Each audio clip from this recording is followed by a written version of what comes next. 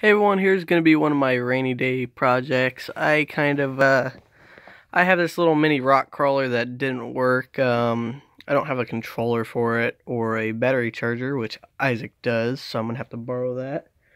I'm looking on getting the fender flares like this up here, but I'm looking for the bottom of the body, as this doesn't have an inside at the moment, but I have the rest of it. So I'll be able to mount everything on that and have a full interior as well.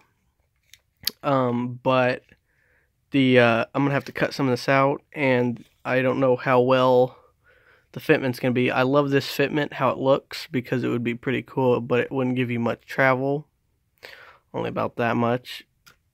Which yeah, the hood opens, which is pretty cool to see the suspension in there and the servo. Which I actually plan on putting a small V8 in it, if I can find a model for one, but nothing's mounted at the moment. The whole rear end is taken apart at the moment as well, because I was trying to mount this on a different chassis and make it look pretty dang cool. Plus these drive shafts could work with Lego through the plus thing that Lego uses, so I was thinking maybe I could stick a big Lego motor to the back axle and make it work, and maybe do that to the front axle as well and control it using a different controller, which I haven't gotten a chance to really test out yet, but now that it's real nasty outside, I can mess with it. So this is going to be part one of the mini crawler build.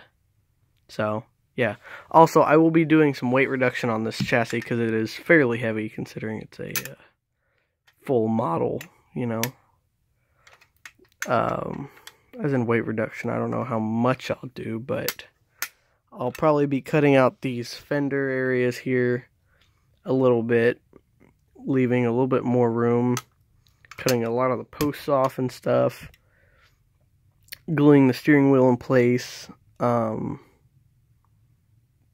and just overall, like, lightening this thing.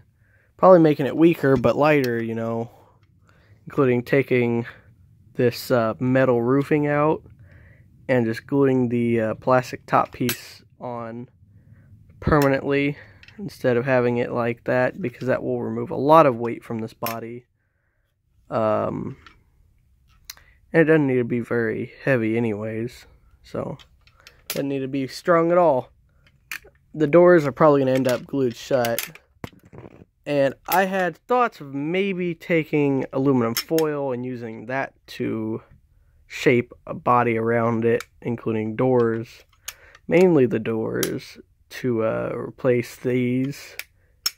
Just so I can have a little bit more weight reduction and realism to the build. So that will be the next thing. Also, I plan on making an aluminum foil body anyways for this crawler. So as you're crawling it, you damage the body as you're crawling like a real car would. And I do have other cars, but none of them are necessarily real crawlers, and I'm trying to build one that is a proper crawler. So thank you guys for watching, and I'll show you guys some progress later or in another video.